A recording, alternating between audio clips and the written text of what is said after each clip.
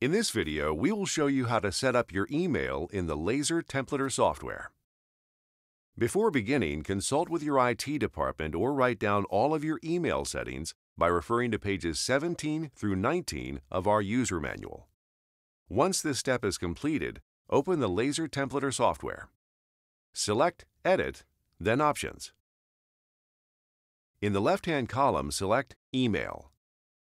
Here, you will enter details including the port number, login password, username, and sender's email address. Now, try sending a test email. If unsuccessful, contact your IT personnel first. If you are still having problems, call our technical support team for further assistance. If you plan on using a Gmail account, a button is provided for you. Simply enter your Gmail address and password to log into this account, as well as your sender's name.